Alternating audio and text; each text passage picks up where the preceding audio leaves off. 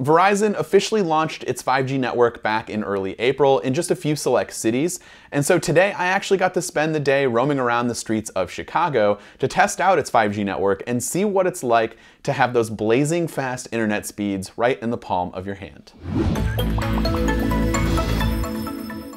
Before we get started, be sure to subscribe and hit the bell to get notifications whenever we share a video. As of right now, there are only a couple of phones that are 5G capable, and although we do expect there to be a 5G iPhone available next year, for this testing we had to use an LG V50 and a Samsung Galaxy S10 5G. With that said, we took to the streets of Chicago looking for 5G nodes that hang out on these light posts. As you can see here, the 4G LTE node is the cylindrical one that's at the top of the light post, and right below is the new 5G node.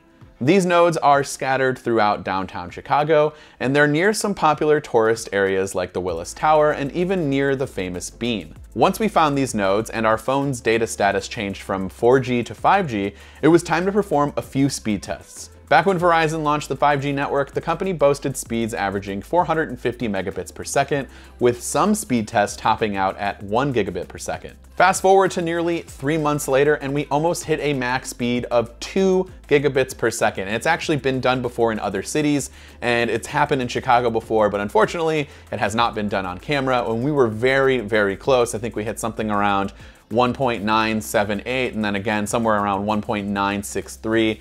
But it was an incredible sight to see with something that fast in the palm of your hands.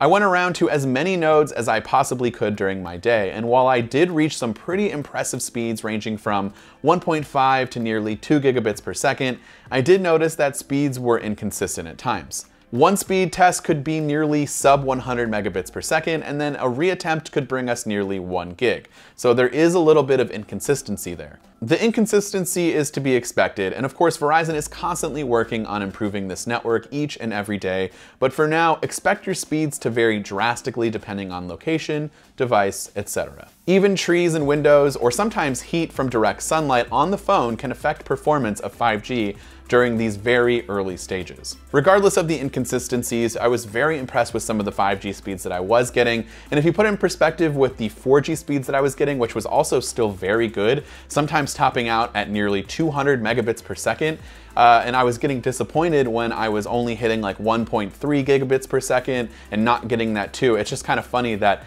once you see that in perspective, there is a massive difference in speeds between these two networks. So how does this speed translate in the real world?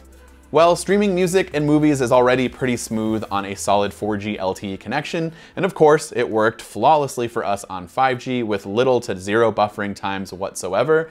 But what about downloading that content to your device for later use? Well, we did try out a few different scenarios, and our first example was downloading an episode of Stranger Things on Netflix, which was approximately 200 to 300 megabytes, and downloading via the Netflix app took merely a few seconds compared to standard 4G LTE connection, which, well, took so long that I didn't even want to wait for it to finish downloading. This was more or less the case with pretty much all of our real-world speed tests, and it was pretty remarkable to see what you can do in just a short amount of time with these fast speeds. So for example, if you don't have any in-flight entertainment, you can download an entire season of shows on Amazon Prime, and you can do that in the cab on your way to the airport in just a few minutes. Mobile games can also be massive in file size, and let's just say you're on the go and your child wants to play a game on your phone. PUBG, for example, is a staggering 2 gigabytes in file size, and our 5G compatible phone was able to download this game nearly instantly. With 5G, it seems as if gone are the days of having to wait until you're on Wi-Fi in order to download something,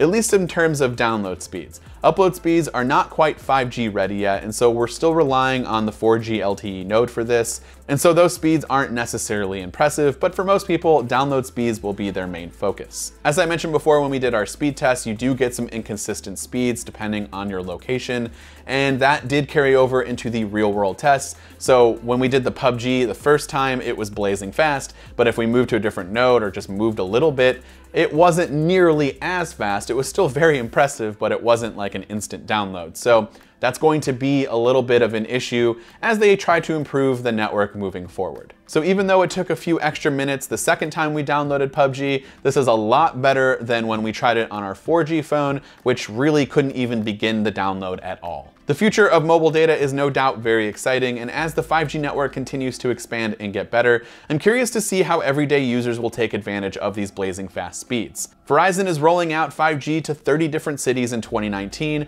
with Denver, Minneapolis, Providence, St. Paul, and of course, Chicago already available. Pricing for 5G will vary, but starts at around $85 a month for a single line plan.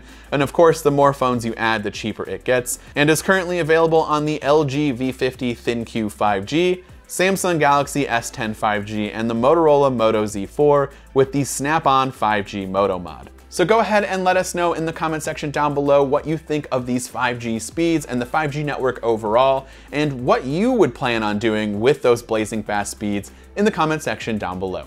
This has been Dan with MacRumors. Thanks again for watching, and I hope to see you around in the next video.